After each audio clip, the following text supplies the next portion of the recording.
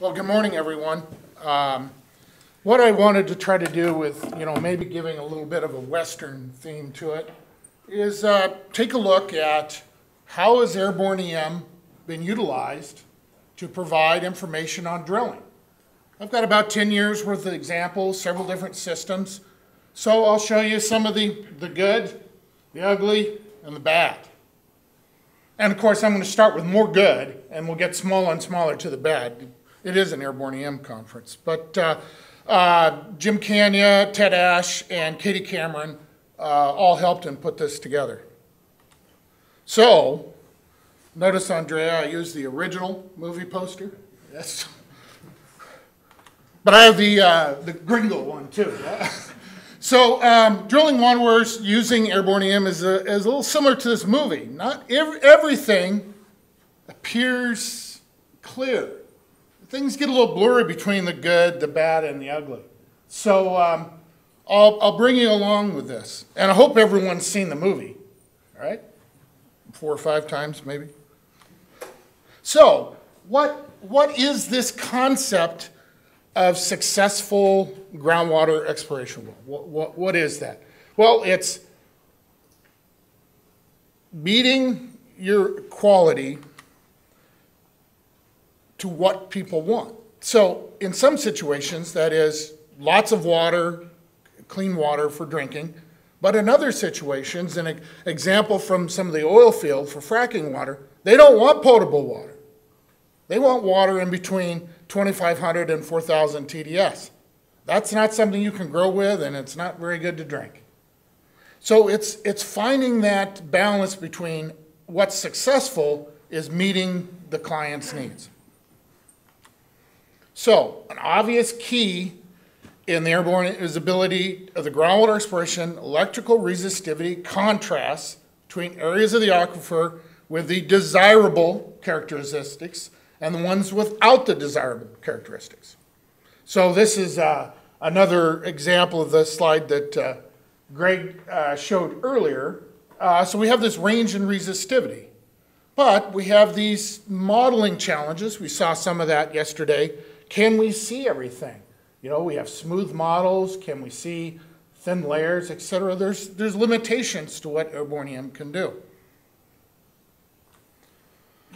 So what is it that goes into an airborne EM survey? And we've hit on some of this so far, but it's important. I'm not going to dwell on these, but I need to acknowledge them. It's system bandwidth. Is it frequency domain, time domain, fixed wing, helicopter, calibration, data space, model space, where does that happen? How is it done? Flight planning, line spacing, the directions of the lines, spacing in between the lines. Wade just showed us the difference in the resolution.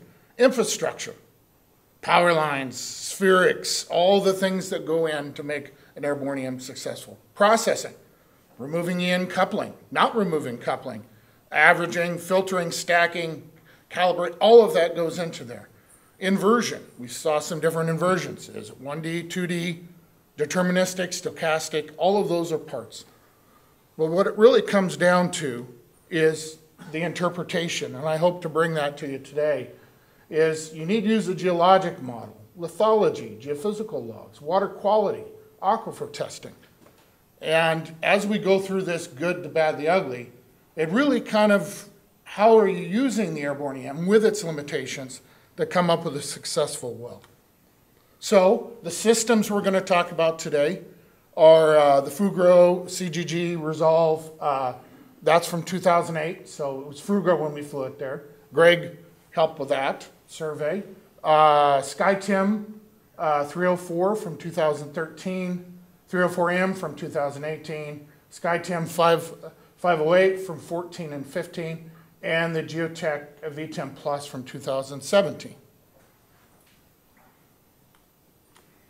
So good. Let's start there. We always want to start on a positive.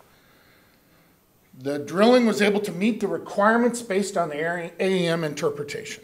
So I'm going to start with an example from western Nebraska.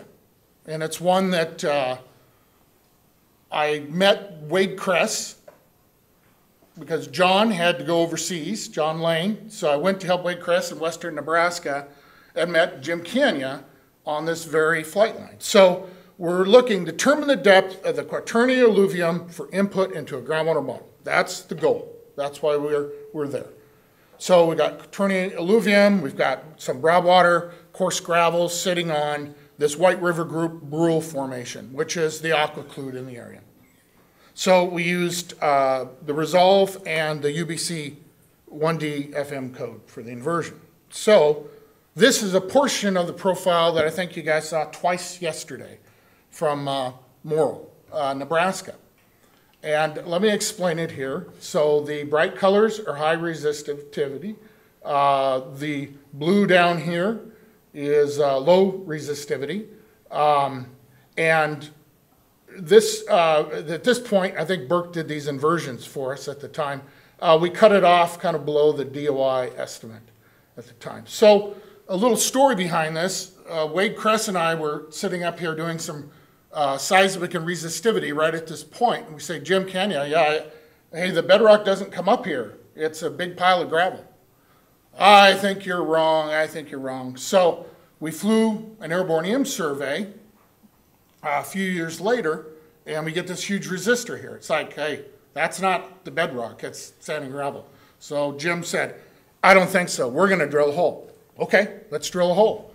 So we drill the hole, and the blue colors are clays and silts, and the bright colors are sands and gravels. So they come down here, hit a little silt layer. See, I told you it's a bedrock. I said, no, Jim, keep going.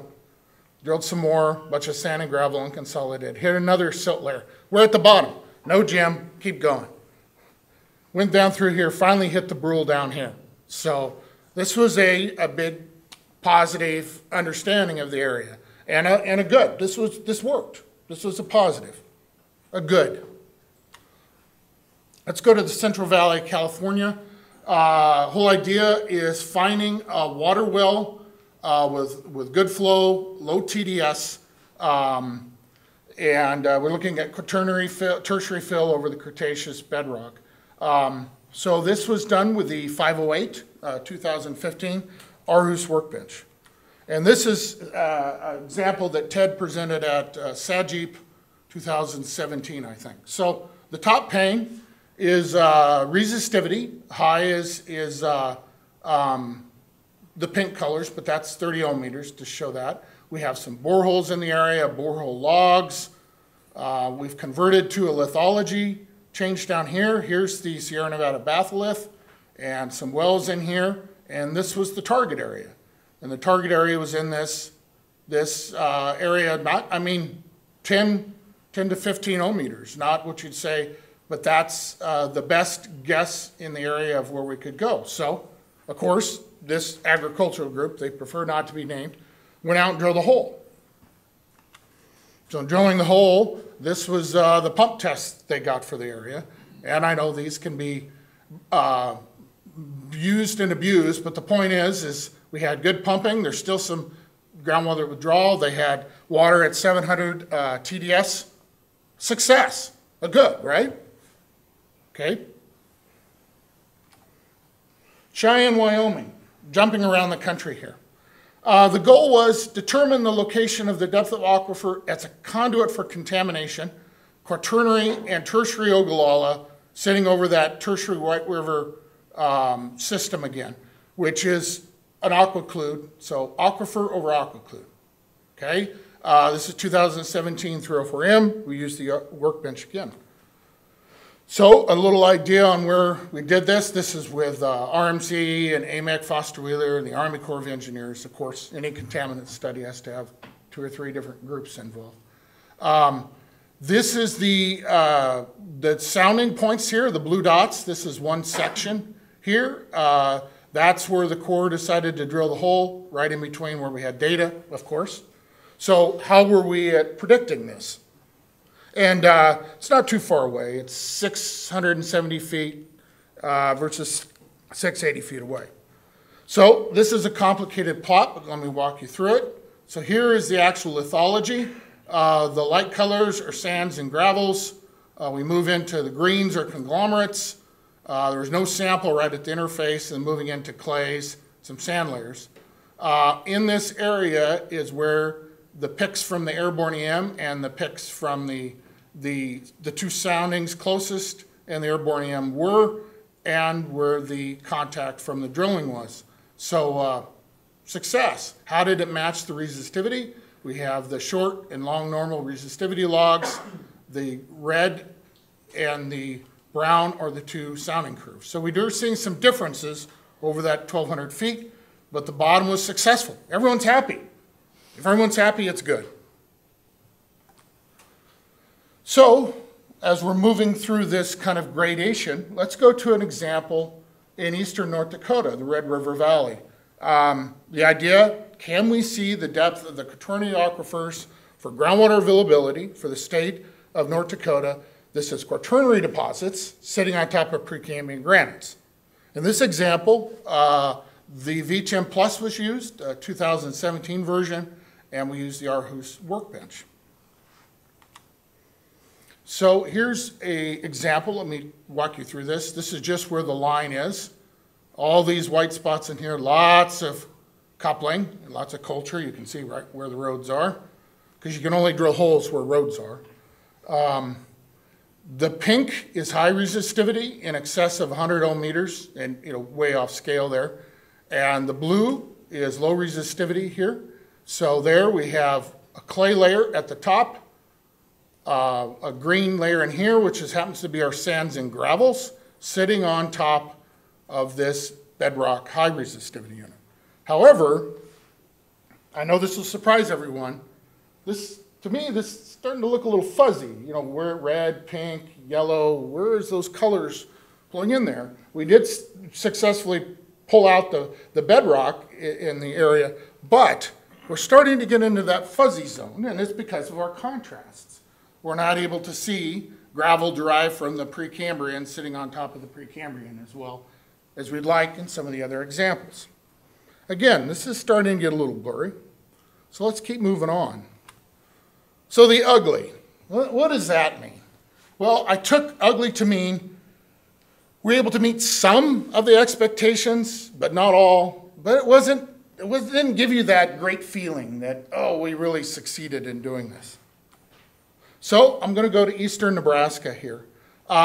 Determine the depth of Quaternary alluvium for groundwater availability and the depth of the Cretaceous units in the area, which include the Greenhorn Graneros limestone, Graneros shell, and the Cretaceous Dakota group. So 304M, 2018, and we used the Aarhus workbench.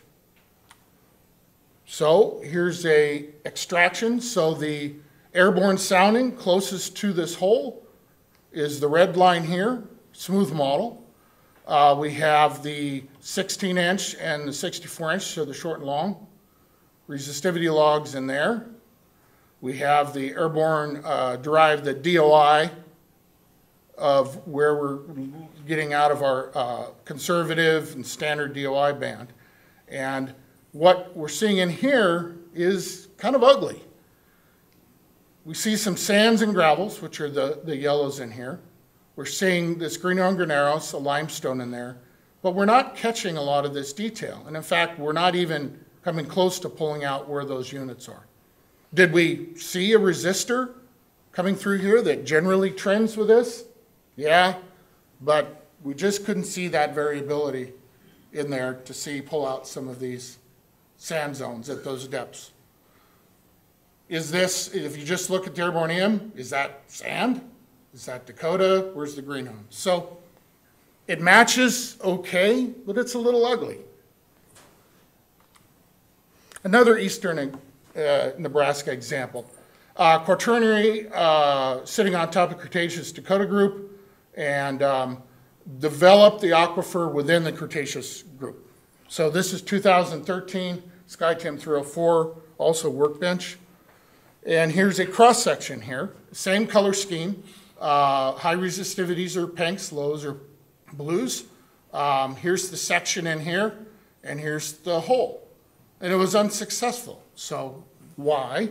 Well, we had suggested drilling in some of this areas here in the Dakota that are more resistive, but because of the landowner and the district and what they had to do, they actually drilled right in here. So as they entered from the sand and gravel which is yellow up here, into the bedrock, they got into a siltstone that had 0 yield. So this is ugly, not because of the geophysics, it's ugly because where they drilled the hole didn't work for them. And they say, well, airborne didn't work for us. Again, you remember, it's the client's perceptions that do the good, the bad, the ugly. Eastern Nebraska, here's another example. Determine the depth of the quaternary alluvium groundwater glacial deposits. This is 508 and 304. And Katie put this slide together, and this is an interesting one. So color scales are going to change. Here's some of the 2015 data.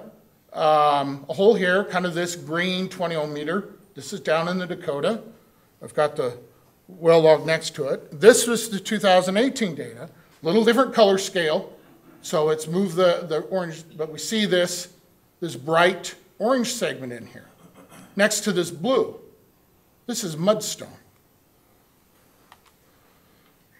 So that's the distance from the hole, pretty close, not bad. The resistor was full of quartz, silt. It had 0 yield. But it was a resistor in the Dakota, right? It wasn't sandstone. It was siltstone, 0 yield. The whole point is did we really take into account where we were in this depositional system of the Dakota? Probably not. Moving along, let's go to the bad. Okay, this is where it didn't work at all. The last one I showed you, the resistivity worked, but it was the wrong thing, completely. West Texas, basically chasing these marginal waters that I talked about at the beginning, Quaternary, Triassic Dacum, Dewey Lake Formation over the Rustler. This is 508, 2014 vintage. So we're going to look at this. Here's some of the airborne sections, same color scale. So we got some conductive stuff on top. Oh, excuse me, reverse color scale. And red's down in here. See this nice green zone in here. In fact, here's a blow up. Ah, that's where the Dewey Lake, that's the sandstone we're looking for in the Dewey Lake. There's been a couple cores in the area. That's what we're looking for. So we went in, we drilled it with a lot of money and a lot of drill holes. And the lithology in here, this is all sandstone cemented with anhydrite. Here's another vision. Resistivities here.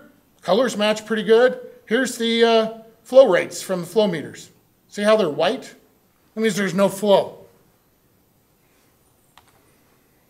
The interpretation was completely incorrect. We interpreted a sandstone. It was a sandstone cemented with anhydrite. 0 yield. So, in the end, these things get a little fuzzy between the good, the bad, and the ugly. And it really comes down to, the client's perceptions. Well, make it bad. What is it? The issue of resolution? Like the one example, flawed interpretation? Was the target poor? Did you accomplish the goals? That's where it comes down to. So how do you be successful? All the things you've heard today. Forward system, modeling, pick the right system, knowledge of the geology, critical, and managing expectations of your client. So at that, I hope it gave you some examples. Not everything's rosy, but that's kind of some real holes that we've had to drill based on the airborne EM.